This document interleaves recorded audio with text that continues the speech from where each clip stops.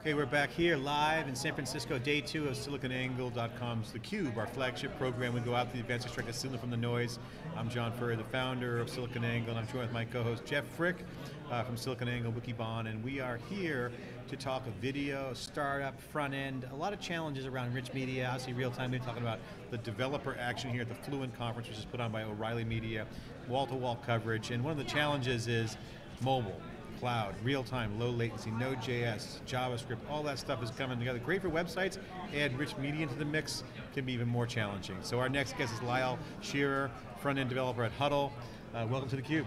Thanks. You guys obviously have a killer app that's well received by sports enthusiasts, and Jeff Frick has a lot to add on this subject because you're a user, that's right, as well as a host of theCUBE and a user of this guest, so I know you're ecstatic about this, so I'll let you take it away. Yeah, I was excited to see the guys. They always wear their Hudl t-shirts, so I grabbed them out of the Expo Center and asked them to come on board, because I think Hudl's a really interesting story. One, it involves video, which is never an easy thing to work with online, with low latency and all the challenges that come with that. Two, you're dealing with football coaches who, A, maybe aren't the most technical savvy guys, I mean more the football coaches, but a lot of high school coaches and other coaches.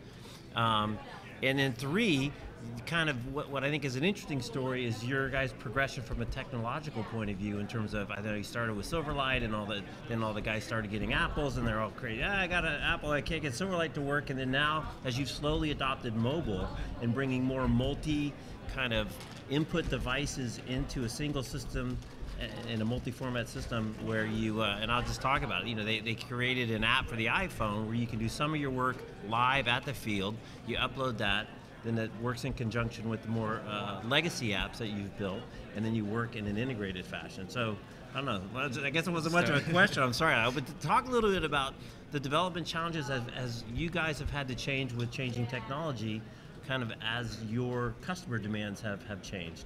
Yeah, certainly. I mean, the company really started out working with the Huskers at UNL, and at that point it was actually just a thick client application. So it wasn't really about till 2008, I believe, that we started making the move towards the web and towards the high school market, and just sort of adapting with the technology there. And that just made it a lot easier for us to scale and to support a lot more a lower cost solution for high schools that was just as applicable to them as the more expensive the client was to, you know, professional and college teams. So that was one real big change that really let us take off and gain a lot of customers, a lot of speed in growth there. Really grew our support team, which I think is really a pivotal part of our success too. You know, we have a great product, but we really have world-class support. So, you know, like you said, you know, some coaches aren't the best, you know, using different, you know, computers and different websites and handling technical support issues. So that's definitely been a real help, you know, bridging that gap. We, you know, have really power high-end users as well, but so definitely owe a lot to our support. But yeah, as you mentioned, as we've grown, we had, you know, the original, just the basic web application, but then obviously, you know, mobile inevitably is going to become a part of this. Sure. We kind of held off for a little while, and we didn't really do any mobile, you know, web app type work for the longest time, but we basically skipped over that and just went right to native.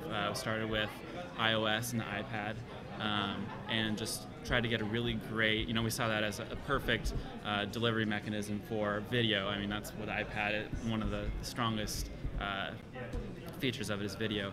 So that just seemed like the perfect platform to really start and dive into that mobile experience. So we did that, and then of course, you know, slowly moved, basically got a lot of experience with iOS and developing for iOS, and then moved to, you know, the iPhone app, and then also in the middle there sort of got an Android app out there, which actually currently, you know, boosting and sort of getting up to speed with sort of our iOS devices. And then more recently we've got a Windows 8 app also out to sort of support, you know, another big missing platform for us. So as far as, you know, watching and reviewing your video and everything for, you know, coaches and athletes, definitely have a lot of options and really have your video wherever, whenever.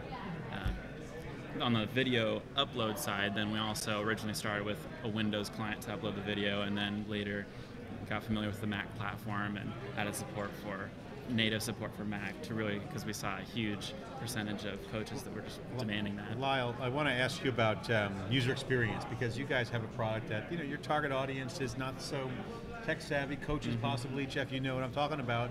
And there's a lot of user design issues, but also some tech involved. We heard some folks really talking about Node, making it really fast on the latency side. How do have you identified those challenges, and what kind of opportunities do you see in that area?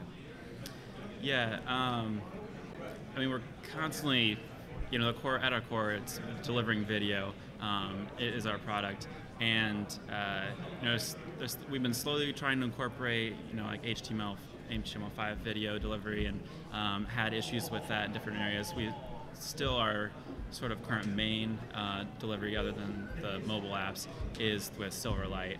So that does have some limitations.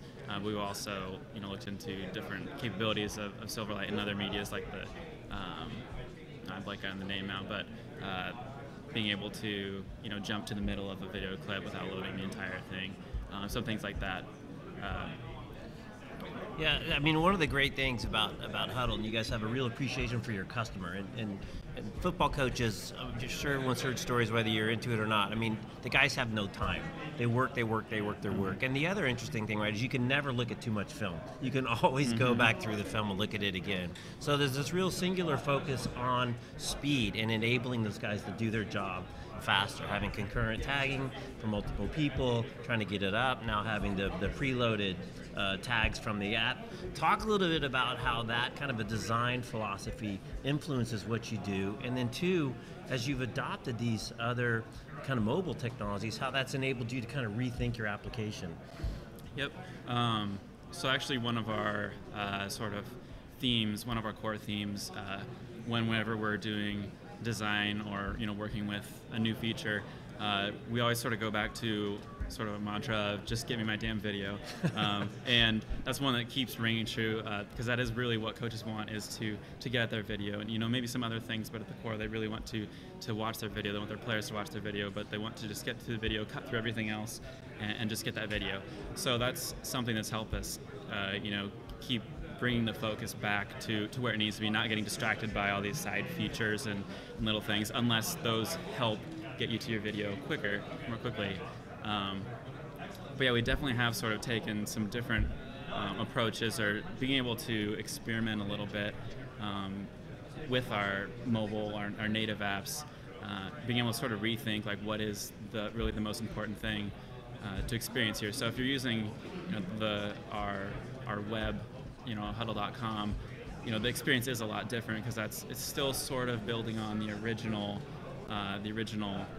idea, whereas the mobile is much more streamlined as to just video, just minimal infrastructure to actually get to that, and just being able to skip through really easily, and really data driven, being able to view plays based off of different stats, and just trying to really quickly navigate the video. The navigation is phenomenal. Like I said, if I had a nickel for all the hours I spent on Hudl, I would be a rich man. So Lyle, I want to thank you for coming on. I know we just kind of grabbed you, and I got excited for bringing you guys on, because it's a great application. It's also a great story of a tech startup coming from not tech. Guy was an assistant coach. He needed a tool. He's got the tools. They built a great little tech company out in the heartland. Yep, and have got tremendous market penetration, not only in high schools but in colleges, and also some pro teams as well. And great end user experience. Ultimately, the theme of the show is about user experiences. So congratulations. This is theCUBE here at O'Reilly's Fluent Conference. Tweet us, I'm at Furrier. Also, tweet us any questions, we'll address them for you. And go to the hashtag Fluent Conference, FluentConf, C-O-N-F, and we'll follow your tweets and bring you on side theCUBE. This is theCUBE at O'Reilly Media's Fluent Conference. We'll be right back after this short break.